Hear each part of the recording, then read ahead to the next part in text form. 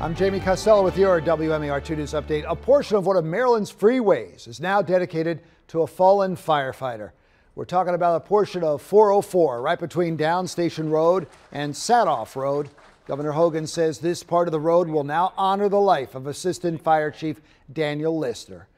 Daniel Lister was killed in that area back in September of 2018 while responding to a call. He joined the Queen Anne Hillsborough Fire Company back in 2002, also served as the risk manager for Queen Anne's County. Maryland's one of the most vaccinated states in the nation. 65% of people in Baltimore having at least one dose. The city's positivity rate is 3.1% over the last 7 days. Compare that to the state, which is above 5%. Mayor Brandon Scott talked about the progress his city is making now. A lot of that work was done after the mass vac sites because we know the transportation access and the other things that we have, taking it to the individuals and residents has made it more accessible, and working with our community partners to break down the barriers is how we got to this point. And officials in Baltimore are working to stop the spread. And since the middle of summer, we have seen more than a 12% jump in the number of African Americans getting the vaccine. All right, this weekend you can head over to the Baltimore County Arts Guild's Arts and Drafts Festival. It's happening at the Open Gate Brewery, and today the brewery revealed 2 limited edition beers for the event. So what can you expect from the art?